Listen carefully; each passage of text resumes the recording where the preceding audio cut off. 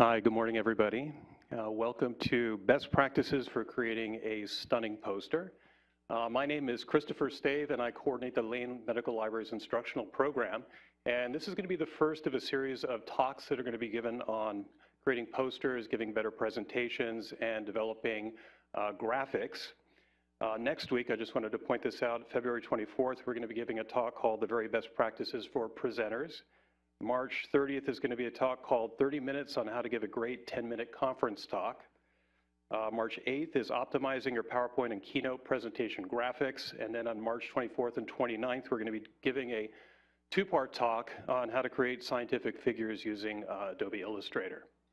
So you can find out about these classes and more at Lane Medical Library's website, which is lane.stanford.edu. These are all free, and seats are still available, so please feel free to sign up.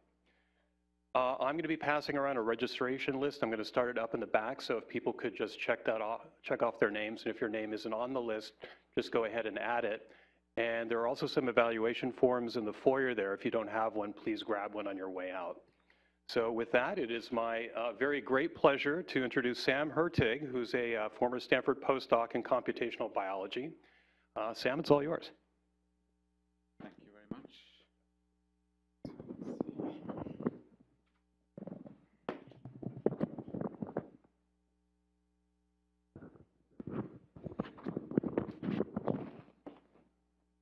Everyone hear me okay?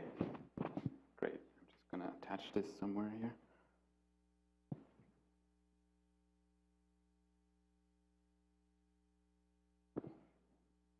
Okay. Good morning and welcome everyone. Thanks a lot for coming by. Thanks a lot, Chris, for the quick intro. I'm going to be talking about posters today, obviously. And maybe just a little bit more about me, what I've done so far, and where I'm heading to.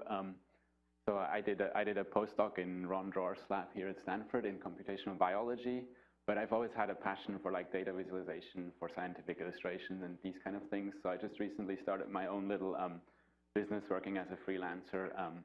Currently working from my first big contract, which is it's more about like software development, but also 3D visualization in a web browser, so a lot of JavaScript, a lot of programming.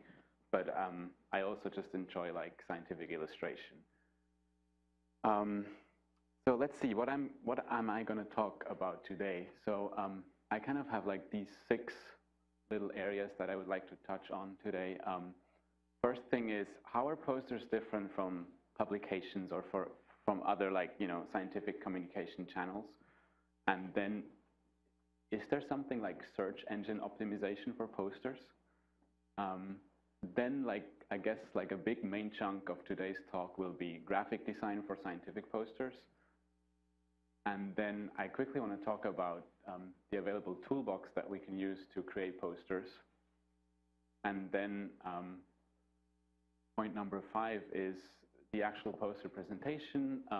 This is not going to be the main focus of the talk, obviously, but I do think that some elements there tie into actually the whole layout of the poster. And then I want to point you to some further resources where you can get more information, get more in-depth detail, not just on creating posters, but I guess visualization in general, graphics design, and these kind of. Please interrupt me at any time and let me know if the audio doesn't work or whatever. Okay, maybe 3 more things, what it's not about. So I'm not going to be diving into details of how to create a scientific figure. As Chris just mentioned, there will be other classes that go into more detail there. I will touch on a few basic graphic design principles, which are helpful for that topic as well. I'm also not going to do a lot of software specifics. Again, there will be an Illustrator class later this term that you can attend. And then I'm also not really going to be talking how to write and how to present. So what makes posters unique? So actually, I first want to start with something that posters should share with a scientific publication. I think the overall flow of a poster can be very similar. This is also, maybe one more general thing that I want to mention is everything I say today is not rules. I think it's more, think of it more as recommendations. So I think you could consider the flow of a scientific poster similar to a scientific publication. So you can have like the same sections that you would have in a scientific publication: title, abstract, introduction, and all the common things that I list here. So I guess from that point of view, we can say that's a similarity of posters and papers. But when we look at the purpose, we do see that posters can go beyond just that. So obviously for a scientific publication, we want to publish results, right? That's the main purpose, I would guess. That is pretty obvious.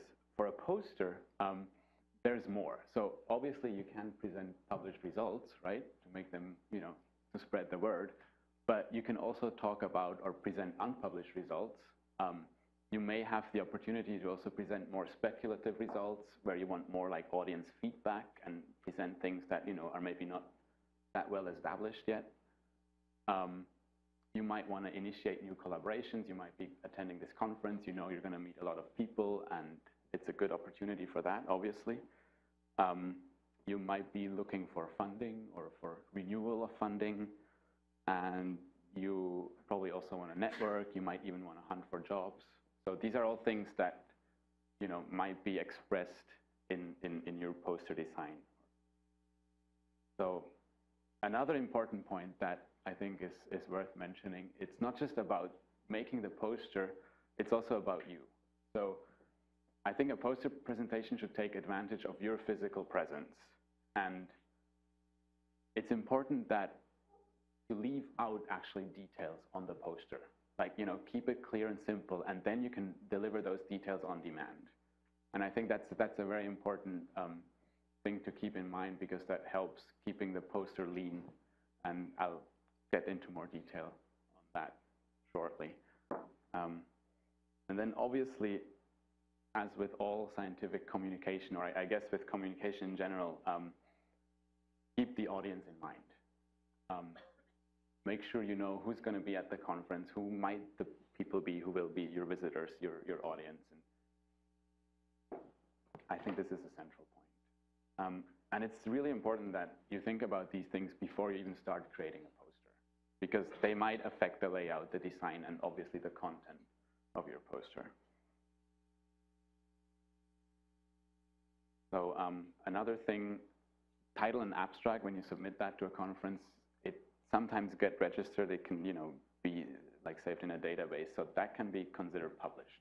So if you're talking about unpublished results, it might be good to keep that in mind.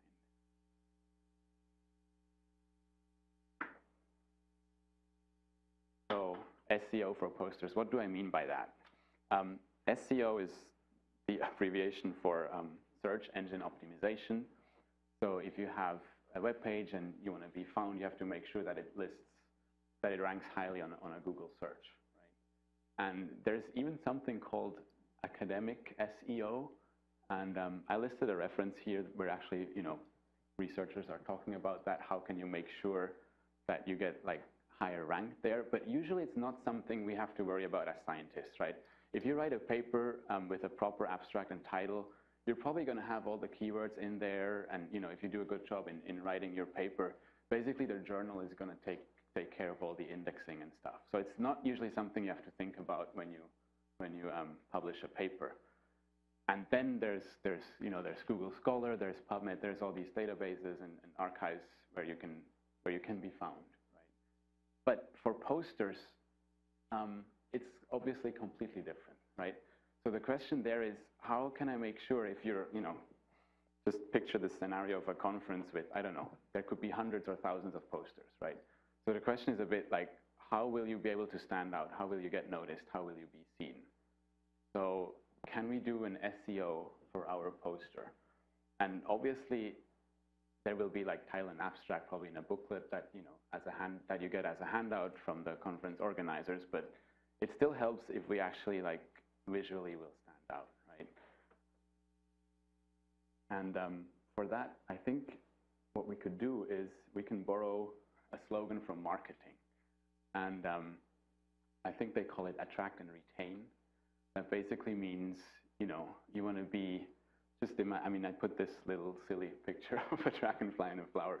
It basically means that you want to attract your audience, your visitors to your poster, but then you don't just want to like lose them when they're there, right? So you want to keep interest levels high somehow. And the question is, how can we use like layout and design principles to optimize that? So importantly, this slogan doesn't imply that, you know, conference goers are just like bumblebees who would flock to the brightest and most glamorous flower in the room, and, you know, they would just be like mindless. That's not what I mean. So we still have to like have sensible content and all these things. That's kind of obvious, right? So then, well, how can we like attract? How can we stand out from the crowd without being too much? For me, there are two main points with this whole attract business. Number one would be the title of your poster. Again, I think it's something pretty obvious, but it's still good to keep that in mind. Have, you know, a large title, have a legible title, have it like in a clear font. We'll talk about fonts later today, and make sure it's informative. So I think it could help, you know, instead of saying results on blah blah blah blah, it's better to actually already have like maybe a conclusion in the title, or like increase of, you know, 5% with this and this, or something like that. So I think that can definitely help.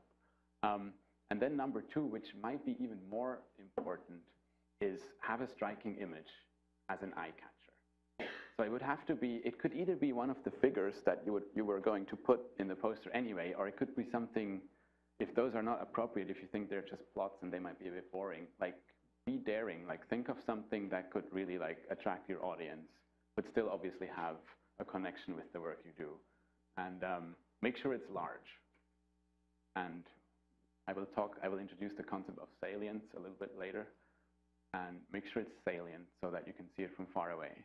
And a word of caution here is many of the templates that you will find, whatever format they are, like PowerPoint or Keynote or Illustrator, they might not encourage that. So they will already have like their column layout, and, you know, it might be hard to fit that in. So you might have to get a little bit more creative there, and maybe even try making a poster without a template.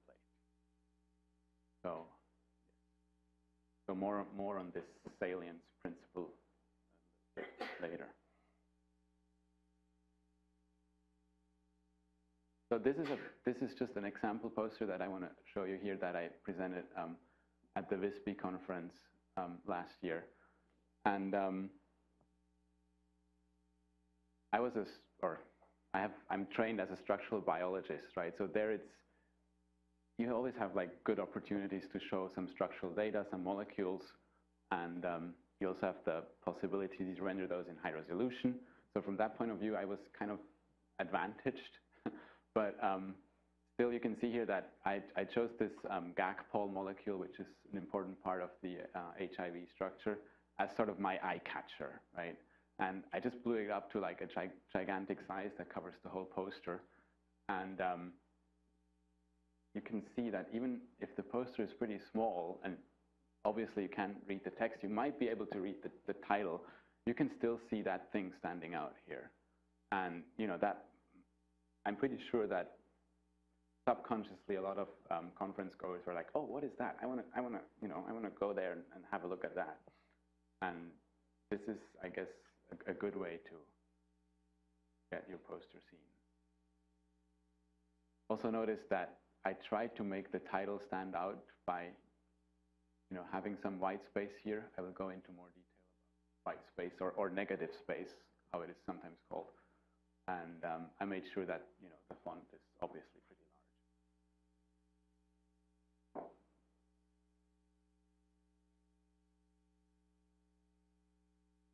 Okay, and then for the second part of this attract and retain, obviously the retain is as important as the attract. And I think it helps to imagine that what you want to do is to build a bridge with no tolls, basically from your brain to the audience brain, right? You have all this research, you have all this data, and you need to somehow get it over. You have to convey the message. And the easier it gets for the audience to do that, the better, obviously, right? So this is obviously not just true for posters. That's, I guess, a general principle in science communication. And obviously, this is going to be tied to your content, but it's also tied to your layout.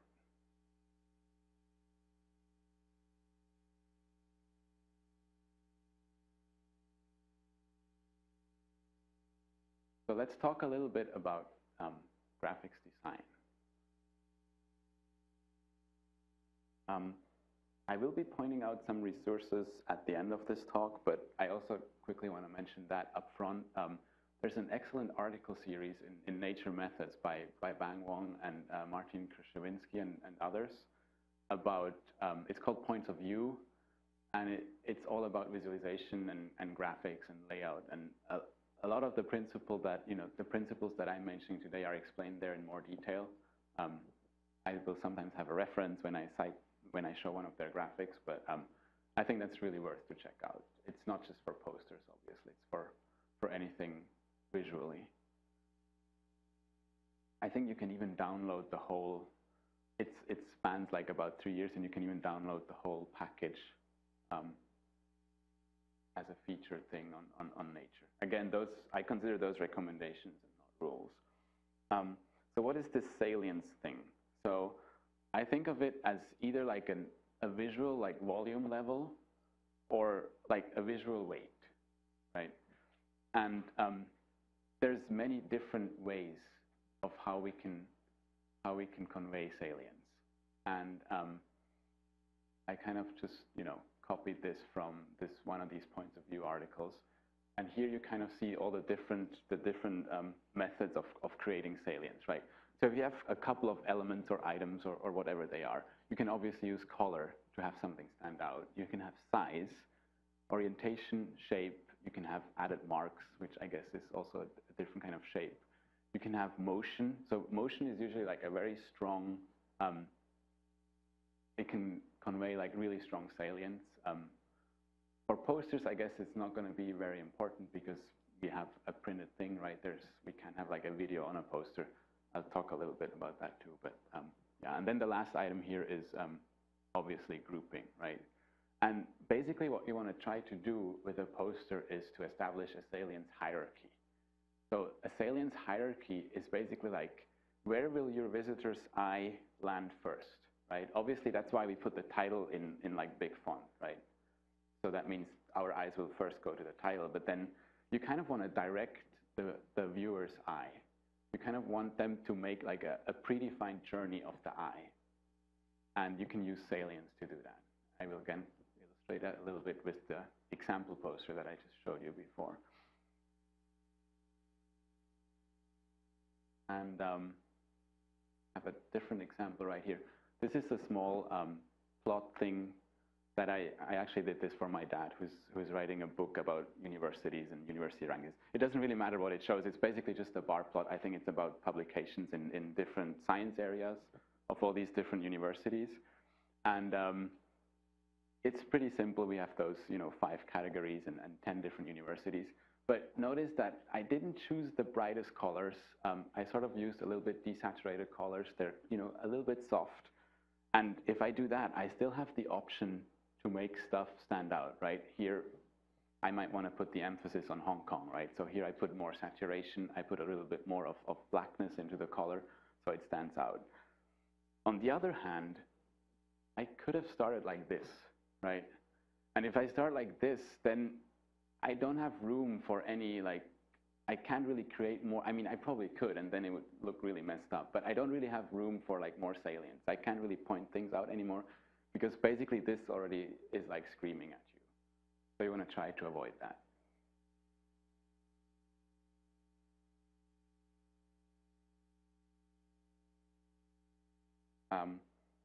Another thing, or one of the main things that can create salience is color. It's always good, and many of you already know that, intuitively, you can use color to group categorical data. So let's say you're presenting results from 5 different experiments. They all gave slightly different results, but you still have an overall trend, right? You could color those 5 curves in one plot in different color. That's pretty obvious. you have to be aware that color can also bias the audience. So if you use color for like quantitative representations, like in a heat map, you have to be very careful. Like you don't want suddenly like middle values to stand out because they're brighter and stuff like that. So maybe like experiment a little bit whether you can have basic diagrammatic marks that stand out more instead of color.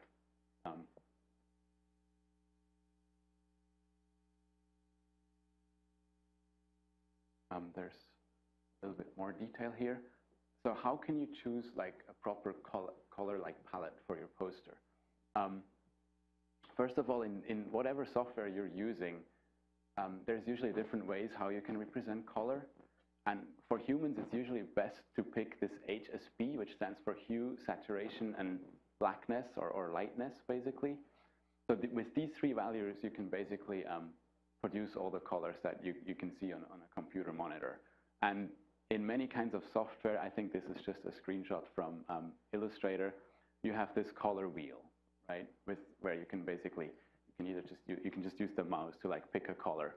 And obviously the hue, which is like, the actual color, you vary that by going around, like varying sort of this coordinate. And then the saturation is least in the middle, where we just basically have a white, and the color gets more saturated towards the outside, right? And then the lightness, which is, or blackness, or whatever you want to call it, is basically an extra bar that you will have to like use over here. So even though we might be able to distinguish a couple of colors, maybe up to 8 different colors in our figure or poster, it's usually a good idea to kind of vary the lightness as well.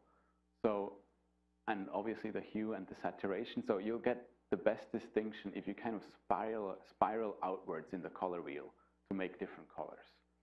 So if you do that, you vary the hue, you vary the saturation kind of automatically, right? And then if you also choose different lightness, you'll get like a color pattern like this.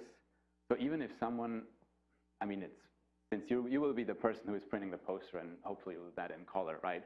But even like if somebody has whatever, like a color blindness or something, there's still a high chance that you'll be able to distinguish the different colors.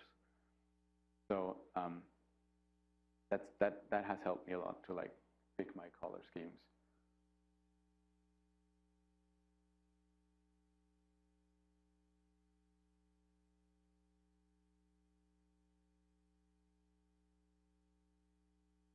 So let's talk a little bit about layout.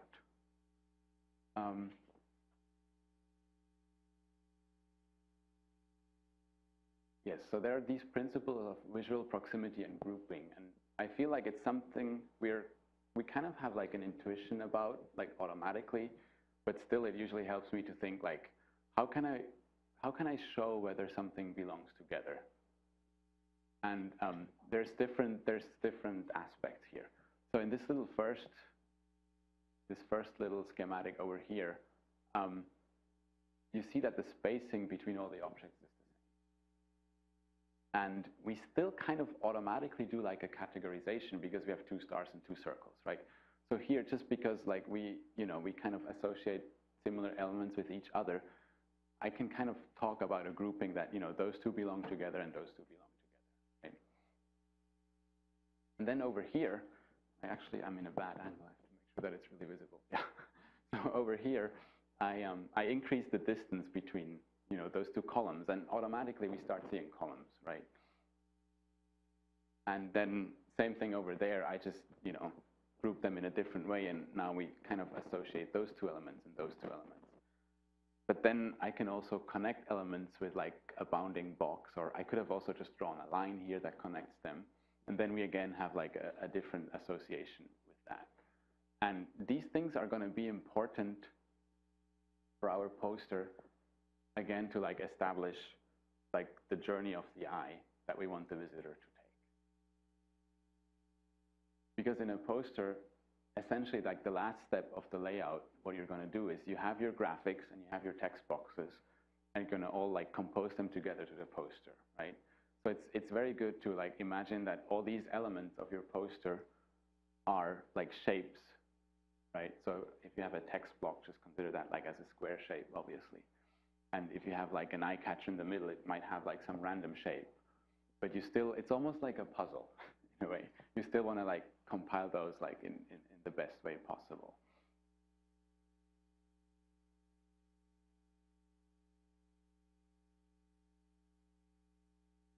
And there's a very like proven system to do that in, I guess, in basic like layout design. And it's called the grid system. And I really think you need a grid system for a poster. And I do think most templates that you would use already have that. But I think if you're really clear with the grid, it actually gives you more freedom and flexibility at the end.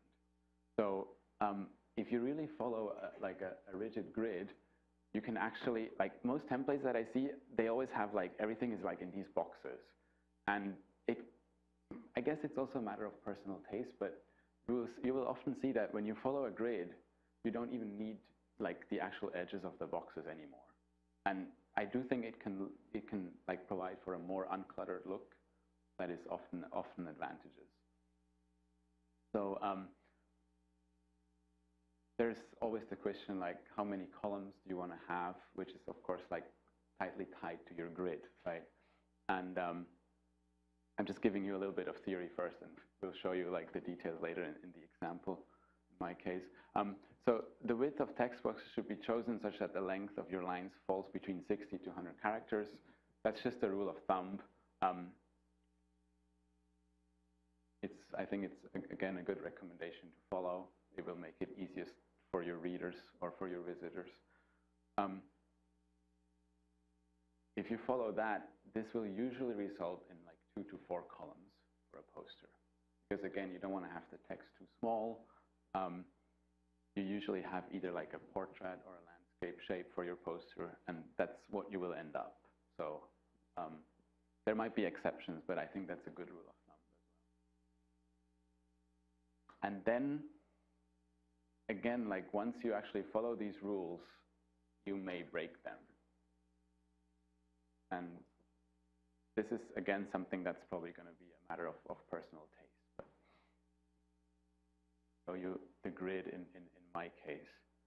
So I would actually recommend when you lay out your poster in whatever software you'll be using, it's good to actually display the grid lines. And ultimately, of course, you're not going to print them, but it's great to have them.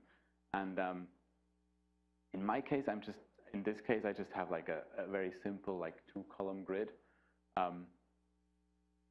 I chose a portrait orientation of my poster just because I wanted to max out the space that the conference would give me for the poster board. Usually I would actually recommend landscape, but that later as well. And you see that basically all of the text, I still call them text boxes, even though you don't see like the edge around it. All of the text boxes are basically within the grid. I have like one little figure here, which I also adjusted in a way such that it would actually max out the width of that column. And then my molecule here in the middle sort of violates a lot of that, right? I mean, it's too wide here. It goes outside the grid lines over here, and it also fills the middle. But I do think because the rest is so clearly like within the rules that doesn't matter. So I think the eye still has enough like anchor points to see, oh yeah, there's this clear like 2-column grid layout. But I think before you start violating the rules, it's good to actually follow them and pay attention to that. That's sort of obvious, I guess.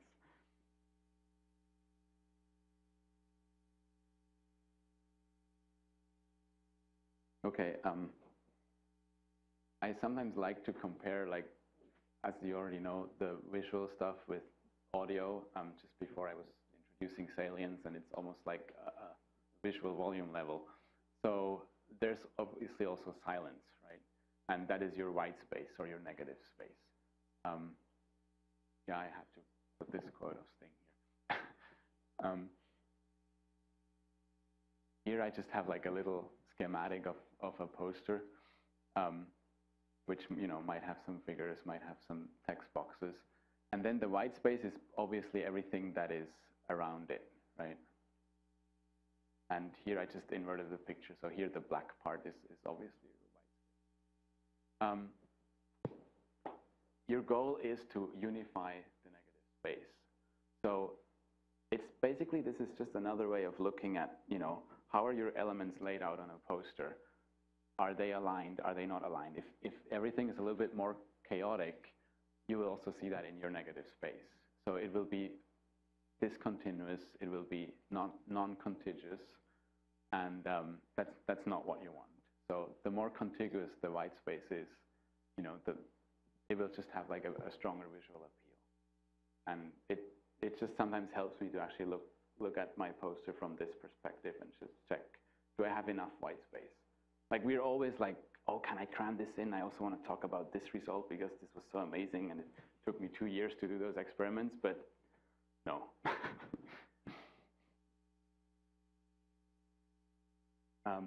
Yes, actually I think you can use negative space to control salience. So if you have enough white space around your poster, it might even help it stand out a little bit more.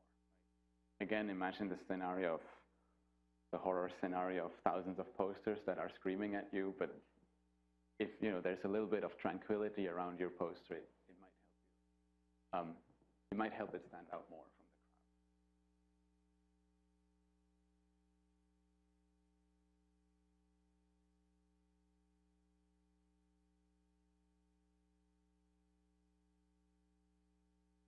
the crowd. Okay. So usually when you publish a paper, oh, sorry, go ahead.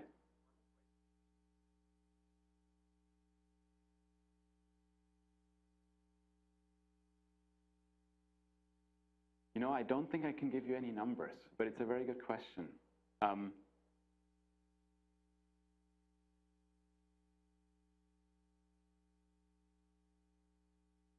Oh, you mean actually now the white space, like the vertical white space that will go between two paragraphs. Mm-hmm. I'm trying to think whether there's like a general answer to your question. I actually think I will talk about that shortly, but it's probably not going to be like a quantitative answer, because I really kind of think it depends on your text. Whether you have bullets, whether you have text, and it's more important to like have a hierarchy there as well. But I'll talk about this shortly. Let me know if you still have questions after that. Thanks. Okay, so let's talk a little bit about typography. Usually when you publish a paper, you obviously have to do the graphics, but then you don't really worry about your typeface, because that's usually defined by the journal, right? So when you're creating your poster, it's going to be a lot of fun because you can choose your own typeface or your favorite typeface. Or maybe you shouldn't choose your favorite typeface. So the question is, does it matter, right? And I actually just read about that when I was preparing this presentation like a few days ago. There is a study where I think it was a person working for the New York Times who did sort of a survey. I think he had like about 40,000 participants, and they all had to read, I'm actually not sure, they had to read like a scientific text with a new groundbreaking scientific result, which I think was true. That was not like made up or anything. And then they had to like assess like, is that true? Do you believe in these results? How credible is that? And so there were several groups of like, participants, and the only thing that varied between those groups is the actual typeface that this text was presented to them. And Comic Sans was one of them, and Baskerville was one of them, and I think there were a few others. I don't remember which ones that was right now. And it's actually, there is a difference that was statistically significant, which I think is amazing. It's just like, lower like single-digit percents, like maybe 1 or 2%. But Comic Sans was like low, as you kind of expect, and Baskerville won. So if you want to be really, really, really credible, choose Baskerville. I don't know. I just thought that's very fascinating. I think like the actual typeface is not super important. There is an important distinguish, or sort of like two categories of typefaces, which maybe Maybe some of you are already aware of that, or it's kind of obvious. There's serif typefaces and sans serif. So the serifs are these little thingies here that you see. And the usual recommendation is that if you have like larger blocks of text, you should use serif fonts because they're easier to read, like, you know, if you have like long lines and stuff. And sans serif, you know, look a little bit less cluttered. They're a little bit more simple. And so you can use these for shorter text. Now, I usually try to keep my text very minimal on posters. And I personally like sans serif, so I usually use that. But, you know, if you absolutely must have like text, like as in like a paragraph, you know, with a few connected sentences, then you might as well use serif fonts. And you can even try to stick to sans serif for your titles. I think the most important takeaway here is pick one and dump the rest. Maybe two, but not more than that. And this is sometimes not so easy because you might be tempted to have, oh, I already have this figure that I made for my publication. I can just recycle that. I'm usually like picky enough to go there and actually like, you know, replace these fonts and make sure everything is consistent. I think your audience will appreciate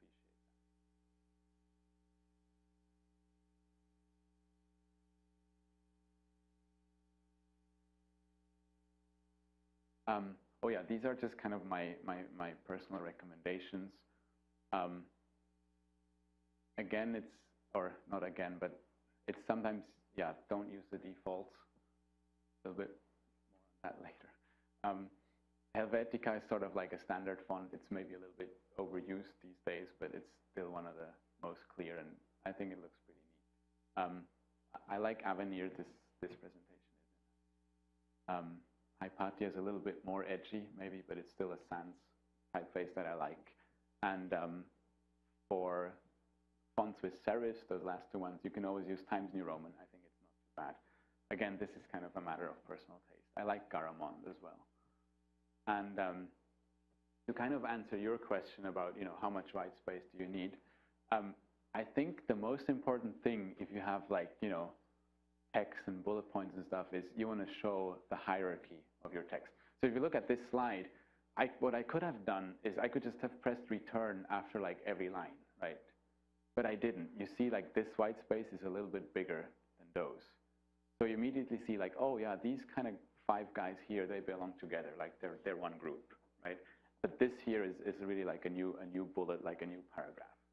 So I think as long as you pay attention to this hierarchy of bullets or paragraphs or whatever you'll have, I still recommend bullet points and not text for posters. Make sure that you actually play with your text editor or with the, you know, the vector graphics software that you will be using, and make sure to establish that hierarchy. So it's again the same principles that I just introduced earlier about grouping, right? So here we would just vary this. Does that kind of answer the question, or? Yeah, so I really think, like, you know, try and see, like, try different things.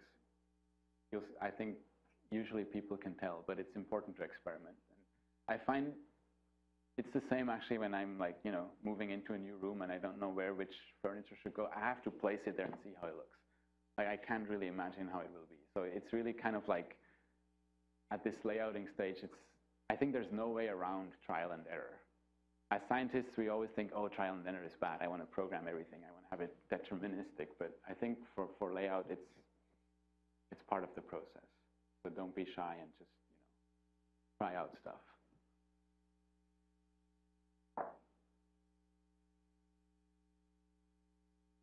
Okay, so last slide on typography. Again, you can have salience in typography, right? And traditionally, we can underline stuff. Underlining is a little bit frowned upon by like design professionals. And to be honest with you, I can't really like give you like a scientific explanation for that. I think it's just because it, you know, introduces like additional clutter to your text and stuff. So I usually try to avoid it, and I'm usually happier with the results when I do. You still have like a multitude of options to create salience, like a salience hierarchy in your text, right? We obviously put the title in like large font because we want it to stand out, right? So you can use different font sizes, or you can make text bold, you can have italics, or you can even vary the text color a little bit, but there again you have to be very careful. Like I sometimes use, instead of black, I sometimes use an 80% gray. Actually, I think on this presentation, I think my titles are usually in black, and my main text is in like 80 or 90% gray. But try not to go below 90. Yeah, try not to go below 80, because otherwise you're sacrificing too much contrast. Same goes if you have you can also have a poster with a black background, obviously, and then have white text. Then you can have like a light gray instead of a white. So this is an additional means of how you can vary that. Minimum font size for posters, it's always an issue. 24 points is what I've been reading most places. I usually just make sure that it's as big as possible. That kind of sounds silly, but that's what I end up doing, because the risk is always high to have too much text, right? So get rid of some text and make sure it's legible. Another good thing that I like to do is, I'll be touching upon that also a bit later. I usually, before I print the poster, I do a little test print, like in standard size or like letter size. And then I can kind of see the thing, right, before I would waste like a whole poster-sized paper. And ideally, you want to be able to read everything on there still. And if you have problems there, if you start squinting, I think then your text might be a bit too small. That's sort of my rule of thumb. But 24 points is sort of the literature value for that. So what I mean by follow the same rules as in publications is make sure that your species names are italicized and all that thing. I think all these rules that the good journals would do to their formatting apply for a poster as well. So if you're unsure, just go see how does Nature do it, how does Science do it, whatever your favorite journal, and follow these rules. I think. But you have to pay attention to that, because usually, if you're doing a publication, like the layout people from the journal will take care of that. With a poster, you have to do it yourself, so make sure you follow these common rules. Actually, I think for most manuscripts that you'll submit, you have to already kind of follow those rules anyway. Okay, I've already kind of mentioned that a little bit. How much text? And I guess I'm a graphics person, so I try to reduce it. I know it's overused, but a picture says more than 1,000 words. Most posters I see or I come across have, in my opinion, way too much text. And again, try to try to imagine the scenario with like hundreds of posters. They all have text. Like they all compete for the audience's attention. So I think if you can give them a break by, oh, this one looks pretty cool, it doesn't have too much text. That doesn't mean that they're not gonna get like all the details. But this relates back to what I mentioned earlier. Take advantage of your physical presence, like details on demand. It's almost like the third level of information. So the first one will be your eye catcher, which kind of attracts the audience. Level 2 is sort of what they see when they're close. And level 3, if they have extra questions, you'll be there, right? Or your email address will be on the post. So.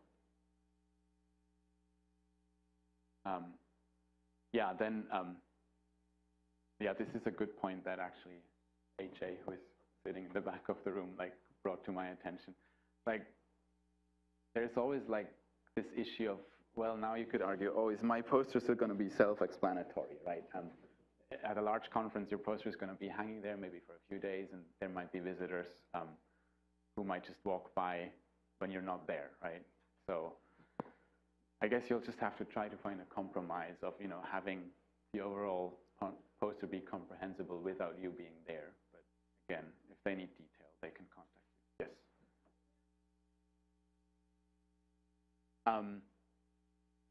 I think you would have two options. You could either have it, I think it would either be top, just where the affiliations are, like in a publication. I usually put it at the bottom right. I sort of feel like that's the standard, and that's where people would look for. That's what I do, yeah. Let's see. Follow this here and really zoom in.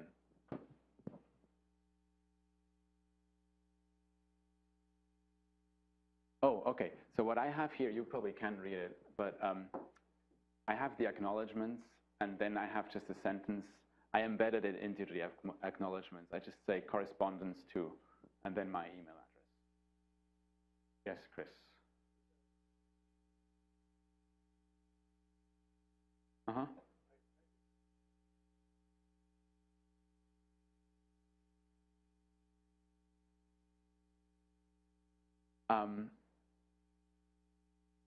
A good question. I actually didn't get that many comments on the poster itself. I think the discussions rotated more about the work, which is sort of what you want ultimately, right?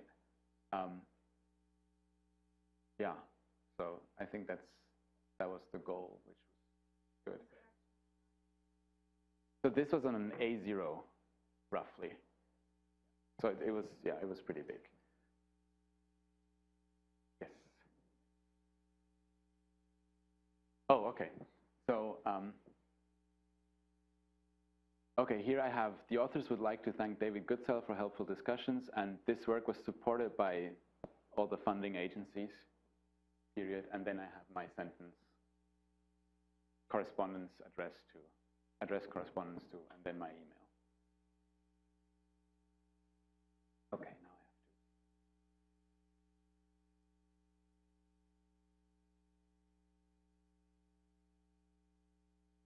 have to. Okay, yeah, something I already mentioned. If you can, I strongly encourage bulleted lists instead of full text blocks. Again, it's also a matter of time, right? Especially for larger conferences, your audience will just simply not have that much time to spend at each and every like single poster. So you have to like get your information across quick.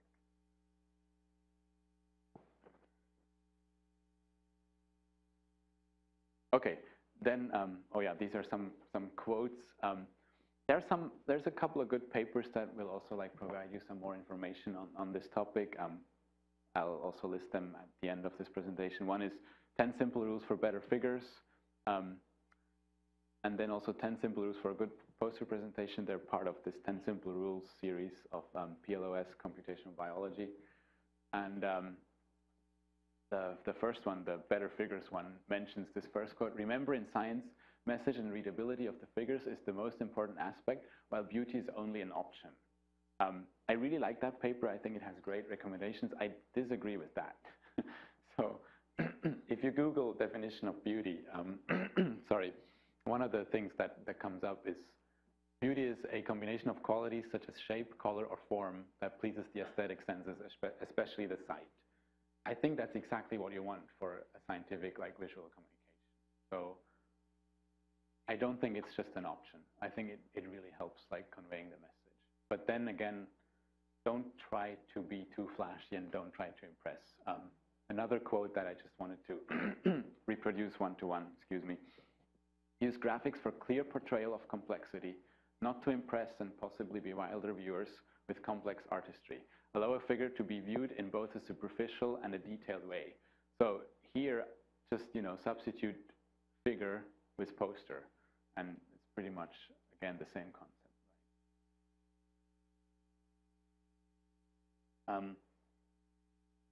Lastly, the ABC of scientific visualization.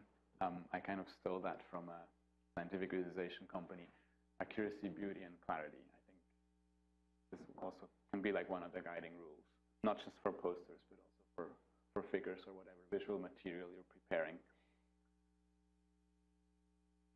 Okay, let's talk a little bit about tools. I think of making a poster as having like almost like 3 layers of visualization. Maybe you would just consider the first layer as visualization and the other 2 are more like layout, but let me introduce you like the steps here.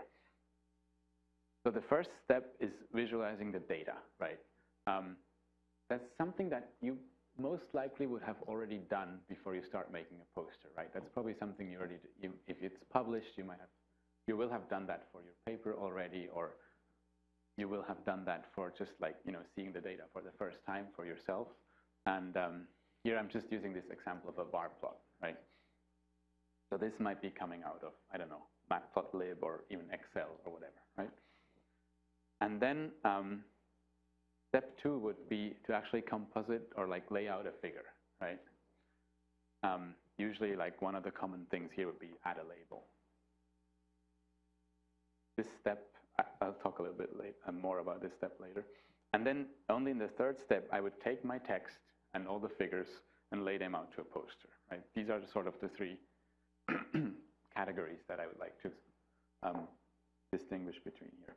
So let's quickly talk about category 1, just sort of the tools here. Again, I think this will be something that Kat will cover in more detail in later classes here at Elaine. I sort of think here, again, you have like several categories of tools. One is for image manipulation, that's like ImageJ and Photoshop and GIMP and these kind of tools. Another one is for plotting. Sometimes you could just use Excel. I think for plotting, it's actually good to have something that's based in a programming environment, because that gives you several advantages over like just having like an Excel file or something.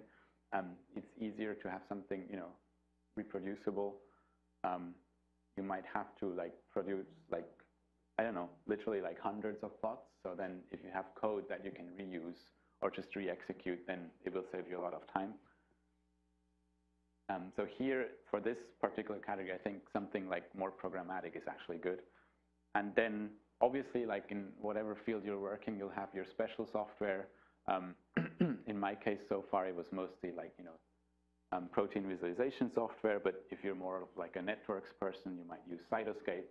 There are like hundreds of tools out there, right? Depending on your scientific field. And then the fourth point here, you might have to draw a schematic of, I don't know, a protein or, an organ or something. So you might also use some kind of vector graphics software here at this stage. That could be Illustrator, Inkscape, PowerPoint, Keynote, or even LaTeX for the LaTeX aficionados. Okay, so this is sort of like the first step.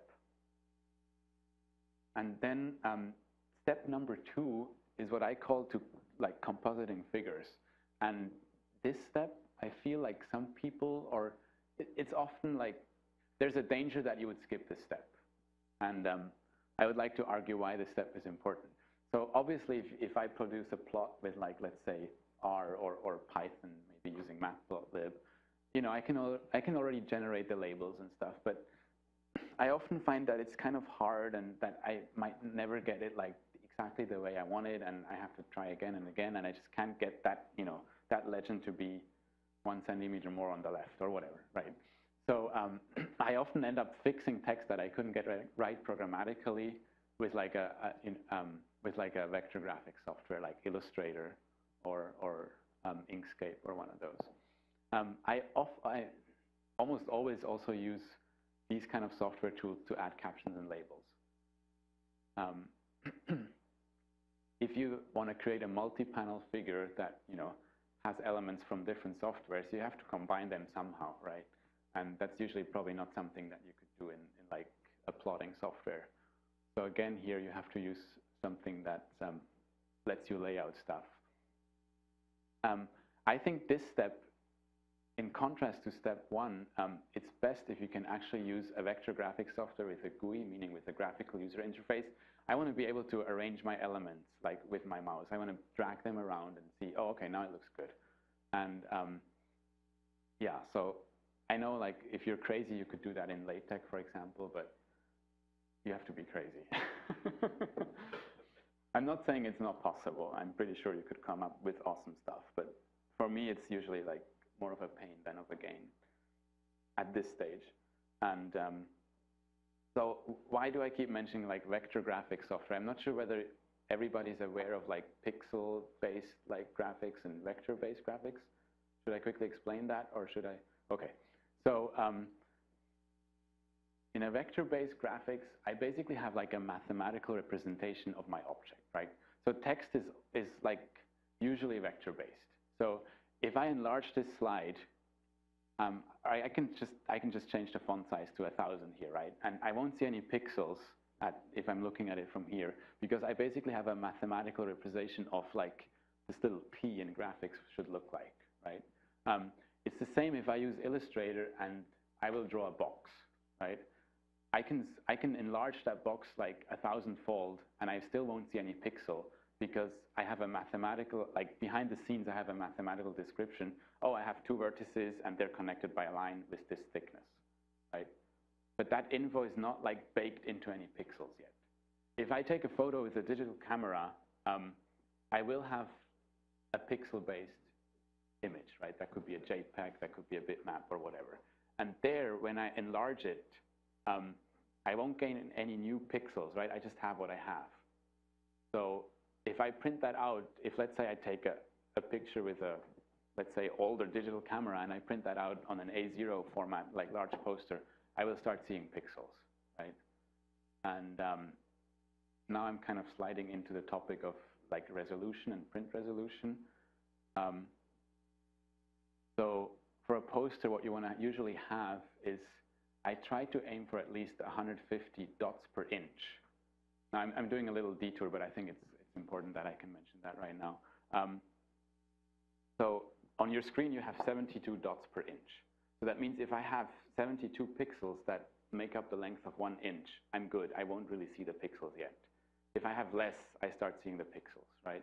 Now for print, like in a journal, like if you guys have submitted articles to journals, they usually say we need at least 300 dots per inch, right?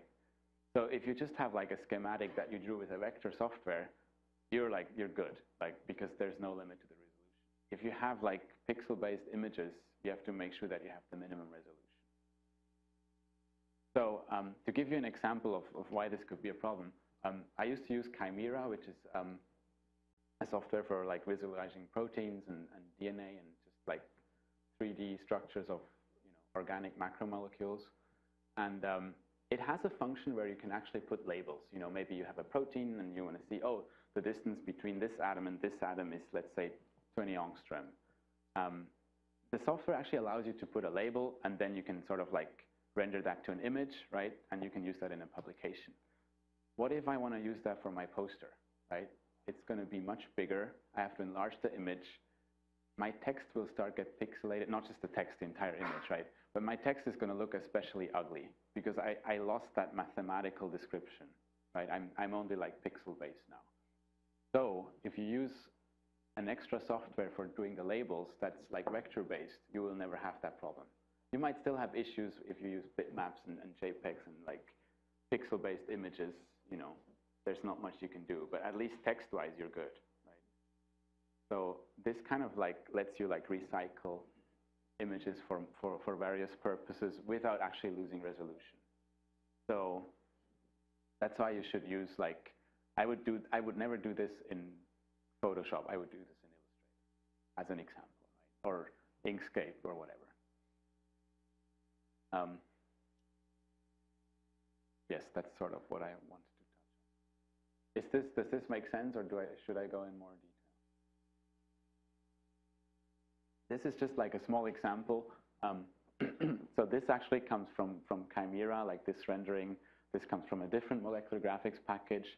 Panel A here, that's a vector graphics thing that I just drew in Illustrator. And I had to add like the panel labels here. I wanted to add labels of the proteins and all these kind of things, right? I couldn't have done that just using one of the molecular graphics packages. So that would be like a composited figure, yes.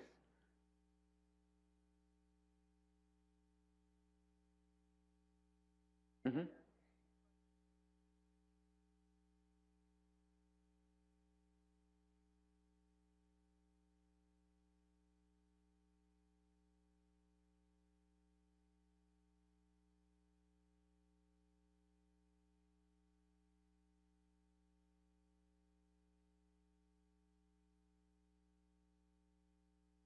Right. So I feel like, okay, this is again like a personal recommendation.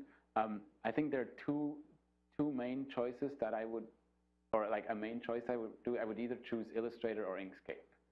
So I don't know much about Inkscape. It's basically the free version of Adobe Illustrator. I heard that it caught up a lot in recent years, and it's become very powerful, and it's free compared to Illustrator.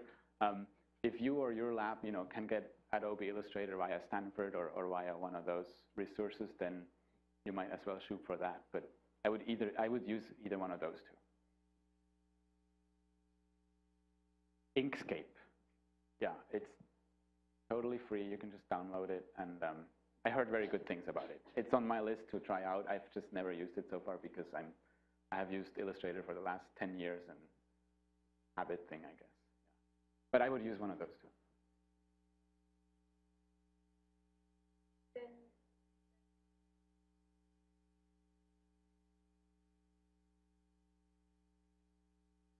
Okay. I'm not familiar with it, so yeah.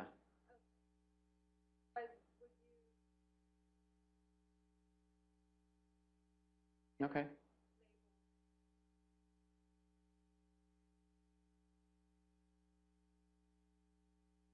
Okay. I'm not. I would have to look it up. Yeah. I've heard of it, but I honestly don't really know like what the main uses are, and yeah. But I would guess if it makes, so it does actual plotting for you, right? Yeah. So then okay, I would guess it's probably like something vector based. So another important thing is, oh yes, AJ?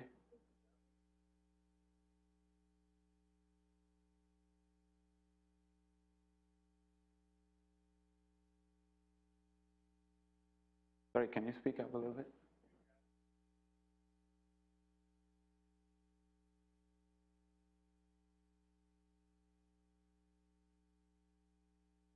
You can. Okay. Okay, yes. So I guess in this case, like, so in this case, it would be important that you actually, like when you import stuff into, let's say, Illustrator from a different software, and that, let's say it's a plot and not necessarily something that has to be pixel-based, try exporting it with the first software in PDF or EPS format. Because if you do that, it's still like a vector-based image.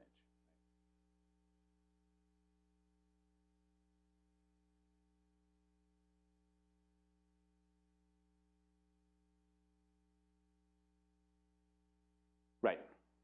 Right.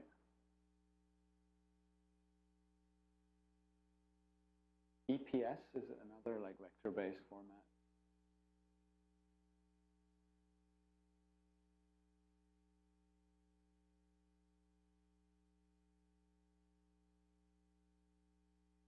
Great, thanks for getting the discussion started. So yeah, so okay, I was trying to like introduce these three levels. So this sort of like compositing a figure is kind of a level 2 step, and then for our posters, we have to sort of do the same thing again, but this time on the poster level, right? We might already have some figures, we wrote our text, and now we have to compile everything together to like make one poster. And basically here it's the exact same story that we've just touched on, which is use a vector-based graphic software with the GUI to like make your poster. And basically why I'm telling you all this, or like the main point here, is in all those three categories or those three steps, I mean, the vector graphic software came up in every step, right? So learn one of those if you haven't already. Like, I think that's really essential, and that will help you in the future, and it's really like a good investment. And as I said, you can sort of cheat your way around step 2 by doing everything maybe in your primary software that helped you plot the data, but I usually don't recommend it. And for a poster, you basically don't have a choice, right? You have to use PowerPoint or Illustrator or whatever.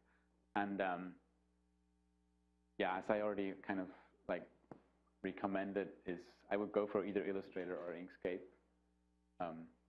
even though they're considered like kind of professional, but ultimately we all are professionals, right? We want our stuff to look good. We want to make sure like it gets the message across. So I think it's like definitely worth the investment.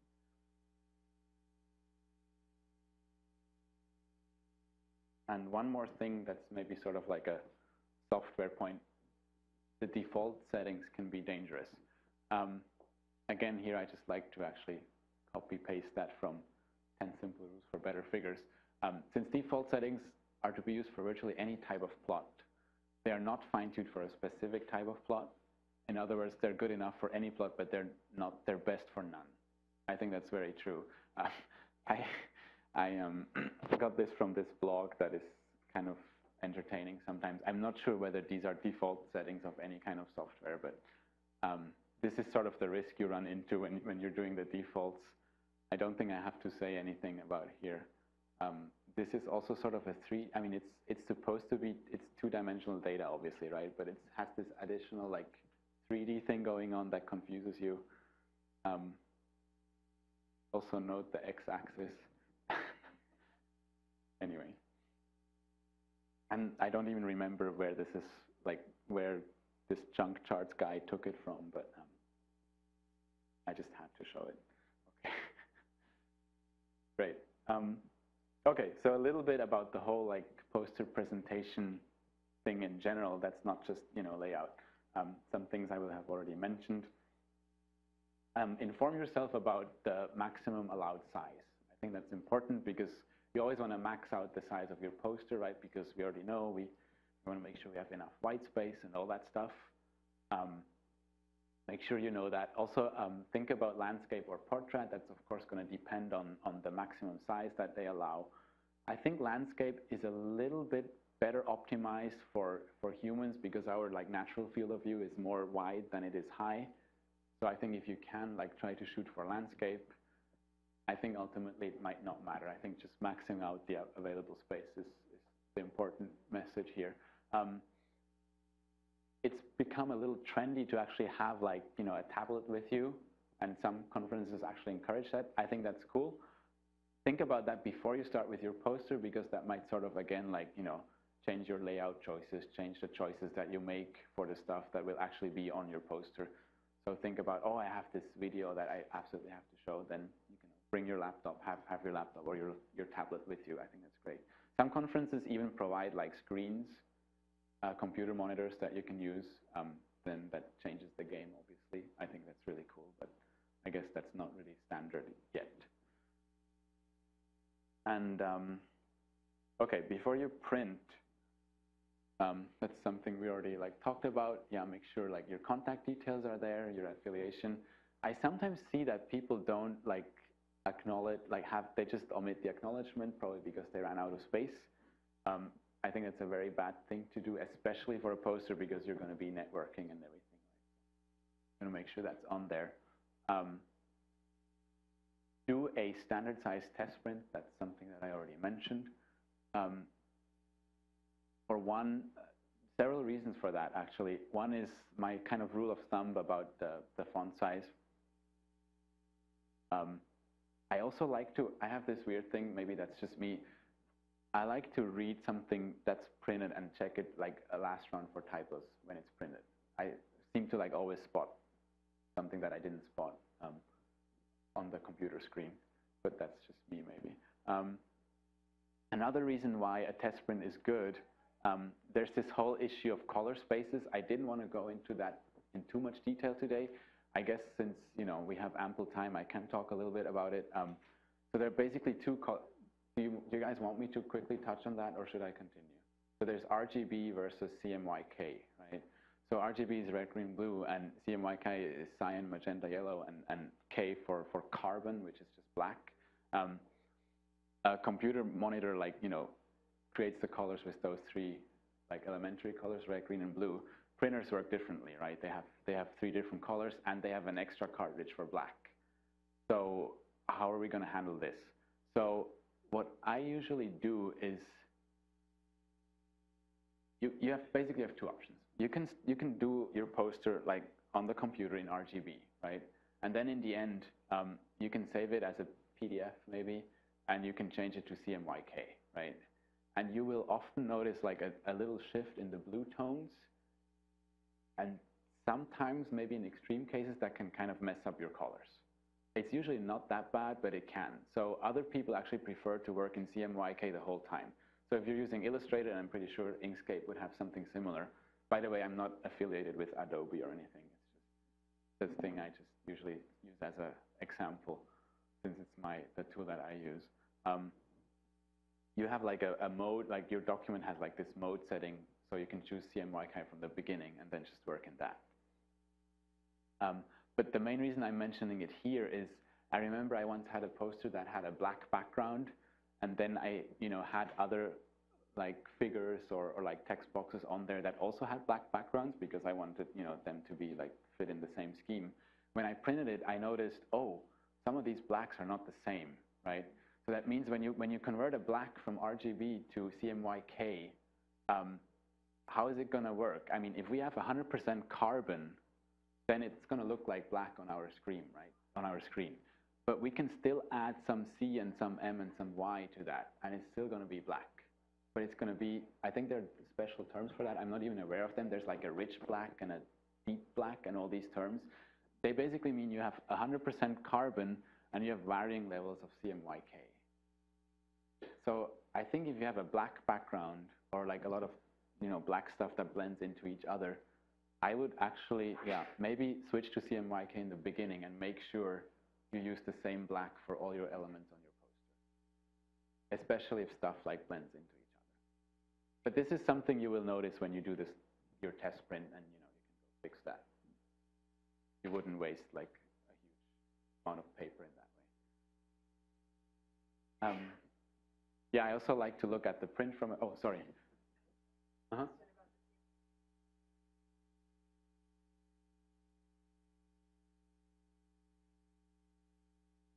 Mm-hmm.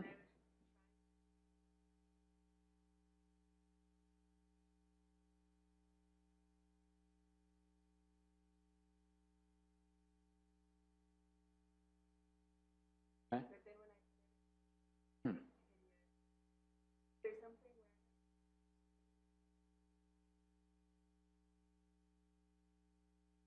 Mm-hmm. It sounds like a word-specific issue, in that case. But I'm not sure, yeah. I mean, Word might just have so you imported a CMYK into Word. I don't think I've ever done that. It might just be something that Word doesn't like. I'm not sure.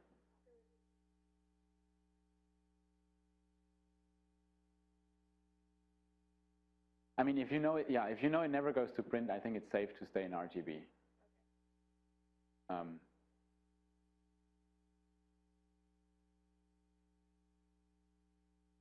So since you already have that test print, I also like to look at it from a distance and again see, is my like salience hierarchy like I want it to be, and stuff like that.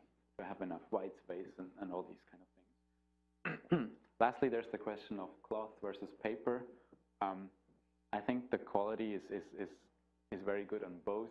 I started liking option 1 here just because I always forget my poster cases when I travel, because I'm forgetful. You won't need this because with cloth you can just fold it and put it in your suitcase. That's the only difference here. Yeah, this is has nothing really to do with the layout, but good things to know. Again, think about, your audience won't have much time at your poster. Have that elevator pitch ready, like sell your work in 10 seconds or whatever you want to call it.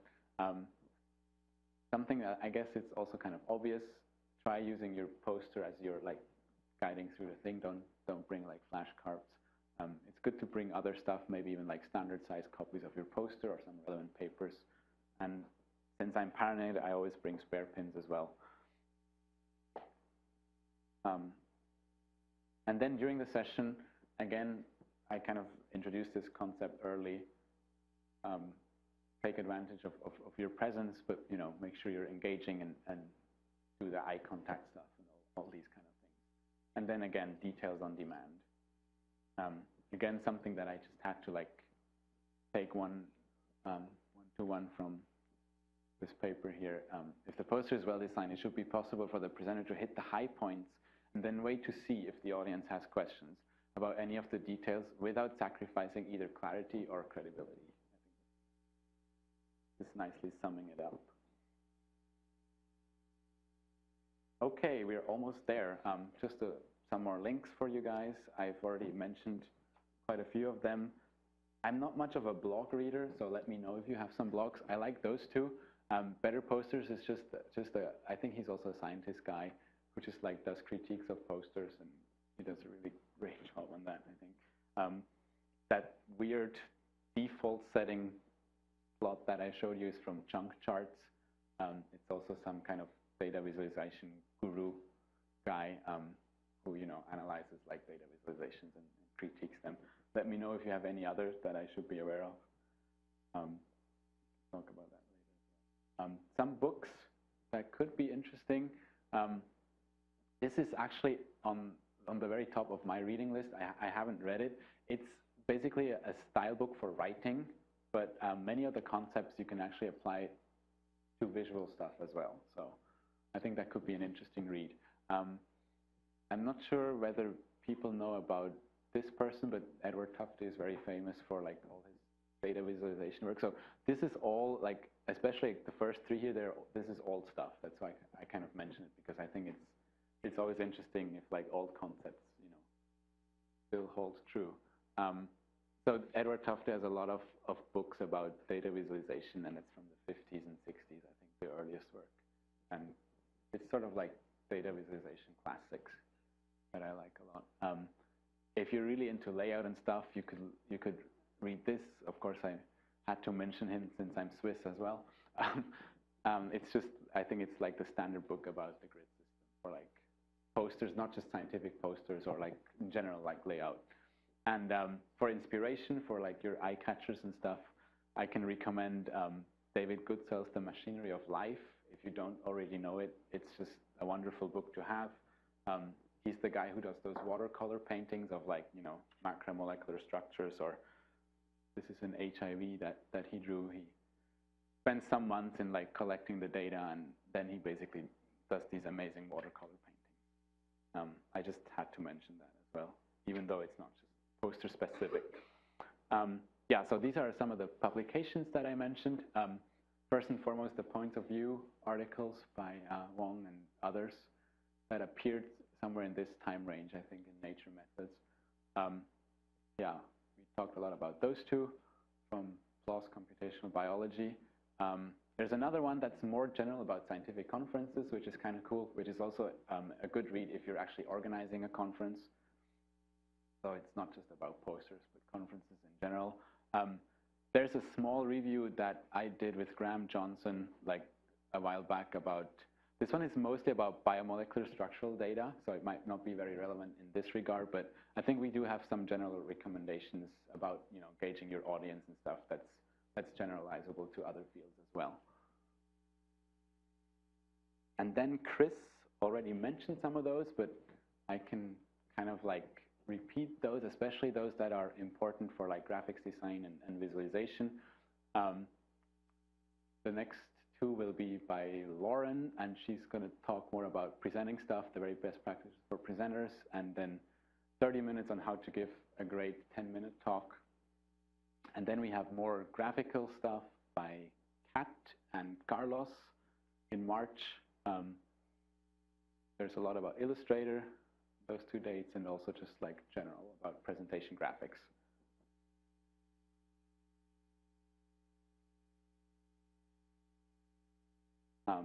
That brings me to the end. I would just like to thank Chris for giving me the opportunity to talk here, and then the other instructors here at Lane, Kat, Lingbo, Lauren, and Natalie, Graham Johnson just for general like artistic inspiration, my former lab mates here at Stanford, Naomi, Robin, AJ, and Brendan, and my former PA, Ron Drawer, and then, of course, the sponsoring by Lane Library. So thanks a lot for joining me today. We still have like ample time for questions. Oh yes, there is this questionnaire survey thing that everybody should fill out. The feedback would be very valuable for me. Yes, that's a good point. So I was thinking, like, we already, like, I kind of felt when I was preparing for this that there might be a need for actually, like, looking how to construct or how to, like, craft a poster in, it would be Illustrator in my choice. So I'm wondering whether there might be an interest, an interest in that, like from you guys.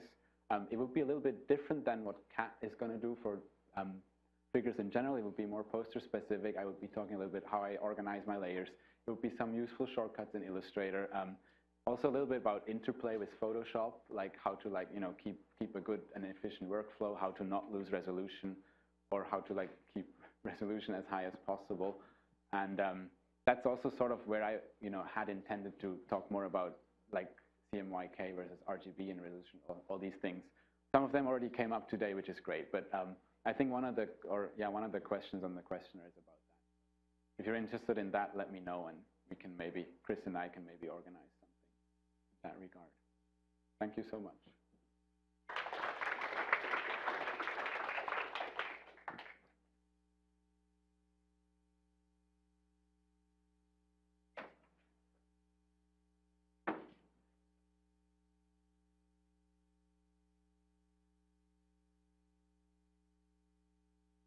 Where my mouse is. Hi. Yes, sure. Mm-hmm.